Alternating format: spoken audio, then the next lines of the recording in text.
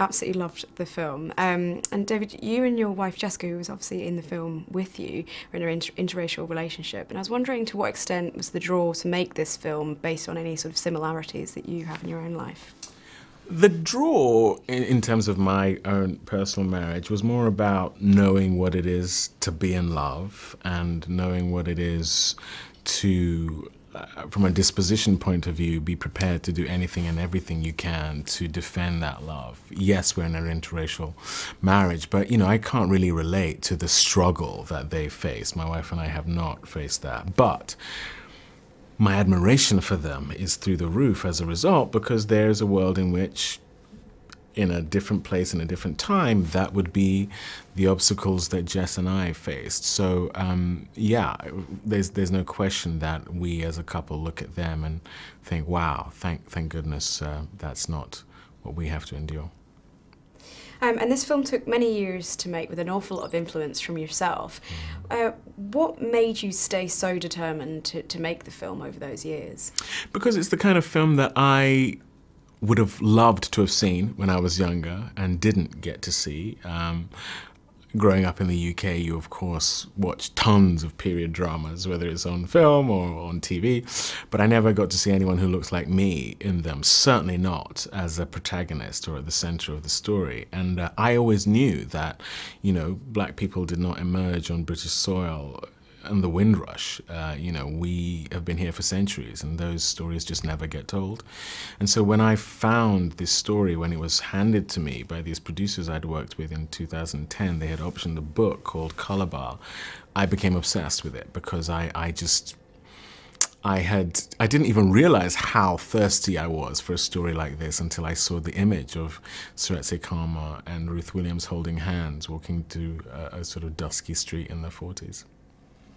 And I understand that you were key in both getting Rosamund and Amma on board. Let's talk about Amma first. Why did you think of her to direct this project?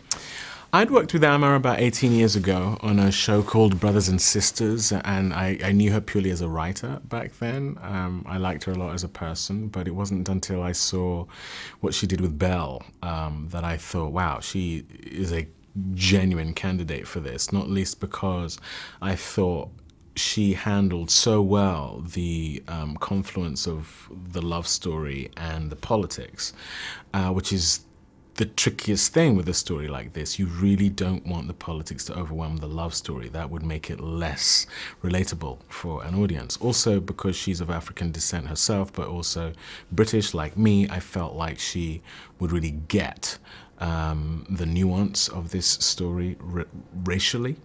She's an unashamed romantic like me as well. So, you know, she was, as you say, a perfect candidate. And Rosamund Pike, who you've worked with before, yeah. Why did she strike you as Ruth Williams? Because as an actress, I find her to be very unpredictable in terms of the performances she's going to give. And there is a world in which you have someone playing Ruth Williams who is very obvious and who doesn't necessarily have the depth and complexity inherently that would make it plausible to understand instantaneously why someone like Seretse Khama would fall in love with her. Because they fell in love pretty much at first sight. It wasn't a long drawn-out relationship. And so you need someone who is enigmatic enough, charismatic enough, someone attractive enough, and layered enough that you go, yeah, I can totally see why he fell in love with her. And she, to me, you know, has that in spades. And I read that even speaking to people in Botswana when you were filming there, that some of them didn't actually know the story themselves. Why do you think that is? And how do you think Ruth and Seretse maybe would feel if they saw the film today?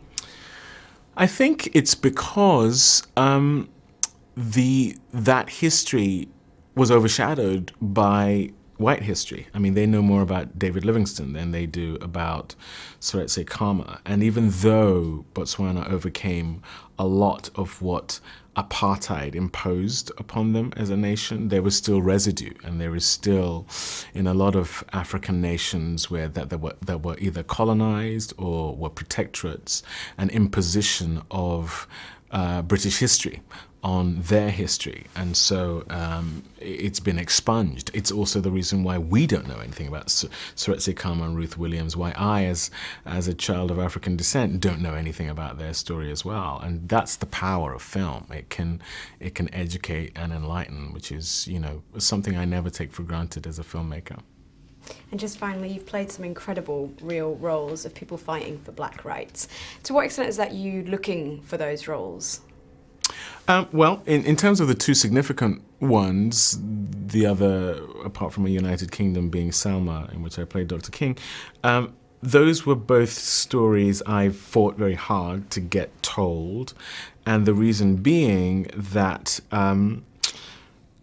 for a black actor in his 20s or 30s, you almost never get the opportunities that white actors do. You know, you have to wait till your 30s and 40s to be Denzel Washington, Morgan Freeman, Sam Jackson.